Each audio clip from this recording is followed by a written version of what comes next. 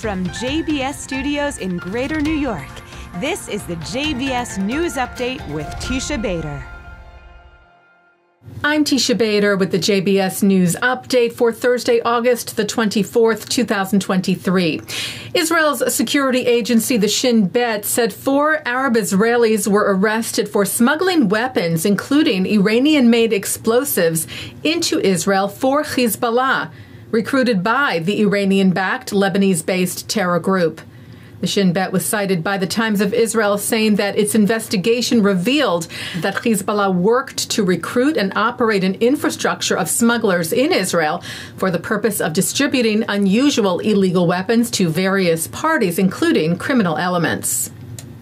A Moscow court has extended the detention of Jewish Wall Street Journal reporter Evan Gershkovich. Gershkovich, the American-born son of Russian Jewish immigrants, was arrested in Russia during a reporting trip back in March of this year on espionage charges staunchly denied by the United States. His pretrial detention now extended for another 3 months. In a statement, the Journal said of the court's decision, "We are deeply disappointed. He continues to be arbitrarily and wrongfully detained for doing his job as a journalist. The baseless accusations against him are categorically false, and we continue to push for his immediate release. Journalism," they said, "is not a crime," adding that Gershkovich's lawyers will appeal. Yesterday, Gershkovich's Wall Street Journal colleagues posted a "Bring Him Home" message. Evan is curious. Evan is exceptional. Empathic. Brave. Dedicated. Lovely. Courageous. A superstar. Evan is gregarious. Inspiring. Talented. Reliable. Generous. Funny. Driven. Passionate. Crucial. Evan Gershkovich is an American journalist. Wrongly detained in Russia. We need to bring him home. Bring him home. Bring him home. Bring him home. I stand with Evan. I stand with Evan. I stand with Evan. I stand with Evan. A State Department spokesperson was cited after the court's decision, saying the claims against Evan Gershkovich are baseless.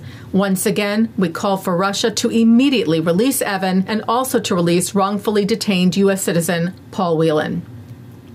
A new initiative is giving young religious women who serve in the IDF support during their time there. Ynet reports Ma'aminot B'Madim, which translates as Believers in Uniform, was launched by modern Orthodox yeshiva Or Torah Stone to provide advice and guidance on spiritual, religious, and practical matters to young women serving in the IDF.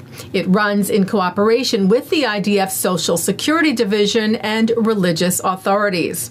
Or Torah Stone President and Rosh Yeshiva, Rabbi Dr. Kenneth Brander, said this center was established to enable the optimal combination between religious women's contribution to the security of the state while maintaining their faith and religious way of life. The first official Muslim delegation visited Brazil's Holocaust Museum, led by Ariel Kroc, a member of the World Jewish Congress's Jewish Diplomatic Corps, together with the head of Brazil's Turkish community, Mustafa Göktepe, and Rabbi Toiv Whiteman, the memorial's managing director. The World Jewish Congress calling the visit more than a guided tour. It is a powerful gesture of solidarity and a step towards fostering a society in which different faiths can learn from each other's histories and stand united against hate and intolerance. Taking a look now at our programming for tonight on JBS for Thursday, August the 24th. At 7 o'clock, it's Talmud Study. At 7:30, we hear from Progressive Zionists. At 8, we hear from the leaders of Standing Together, a grassroots movement of Jews and Palestinians working together for social justice and peace in Israel. At 9, Bernard Henri Levy is on L'chaim. At 10, a discussion on whether faith unites us or divides us. And coming up next, I speak with the Deputy Mayor of Jerusalem, Fleur Hassan Nahum, about Femme Forward Mina, an initiative promoting gender equality in the high-tech industry for women in Israel and Abraham Accords countries. And that's the JBS News Update for Thursday, August the 24th, 2023. I'm Teisha Bader. Stay healthy, stay well.